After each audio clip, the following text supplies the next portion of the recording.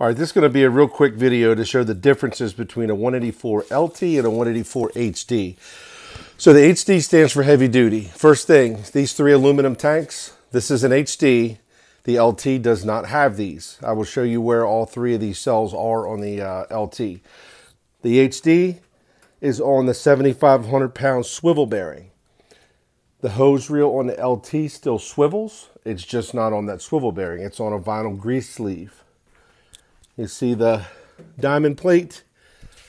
The LT is an open frame, and then on the front tongue you've got this mesh stuff. And then also you see the aluminum shroud on the HD.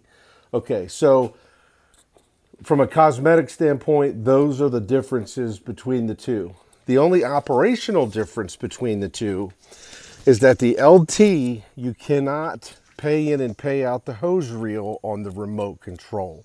You have to do it at the control box, and it also freewheels. So you can lock this arm down in place and freewheel the hose in and out. So you take your hose, pull it to your pipe, turn the jetter on, and it'll pull it out for you. And then when you rewind, this is your hydraulic control here. Hose reel in, hose reel out, or you lock it for freewheel. Now you see the swivel is different. This is a grease sleeve like is on your US jets. Okay. You see there's no aluminum tanks back here. Your mini reels mount in the back instead of in the front. Your antifreeze system.